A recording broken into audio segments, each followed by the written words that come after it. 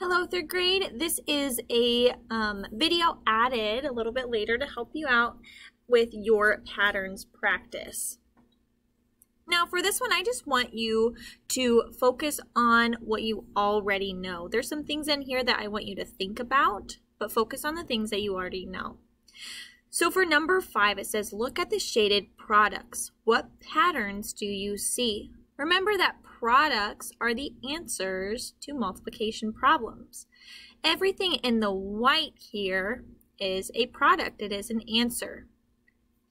Factors are those two numbers that you multiply. So for example, if you have 3 times 4 equals 12, 3 and 4 are factors, and 12 is the product. So as you can see on the side, all of the green, there are green products that are highlighted.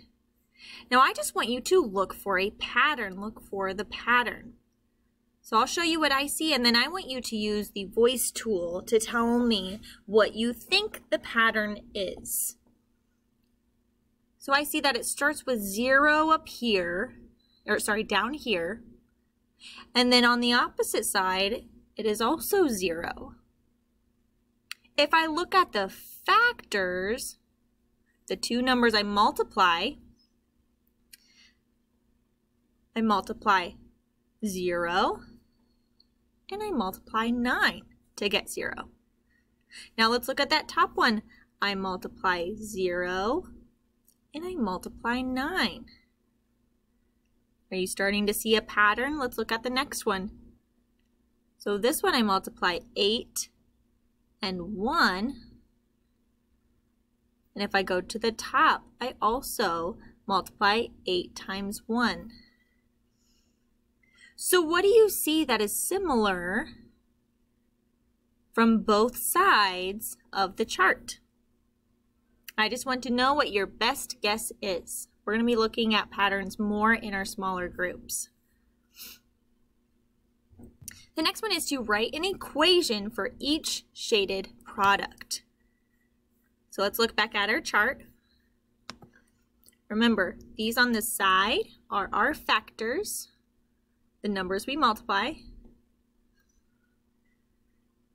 Those are both factors, everything in the dark blue, and everything in the middle are the products.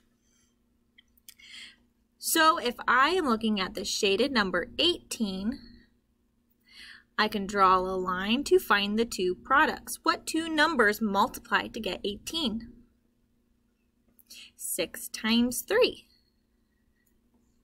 6 times 3 equals 18. We'll do one more together. So let's look at 20. To get 20, I multiply 5 times 4. 5 times 4 equals 20.